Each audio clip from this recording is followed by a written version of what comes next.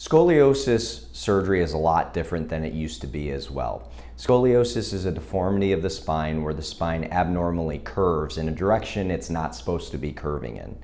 So not everybody who has scoliosis needs surgery. Not everybody who has scoliosis needs anything. If they don't feel pain from it and don't have any weakness of the legs, we just watch it.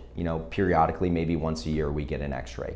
When it gets to the point that the deformity or the scoliosis the curve is so large that it's causing them disability, severe pain, that's when we consider surgical procedures for scoliosis. And there are new techniques that have been developed over the last 10 years surgically that can help address the curve or stabilize the curve so at least it doesn't get worse, that are much more minimally invasive than the past. Some of those procedures means going in the side through 1.5-inch skin incisions, as opposed to the traditional scoliosis surgery where maybe a neighbor or a friend might have had it, where their incision is up and down their back. Nowadays we can avoid that in a lot of cases.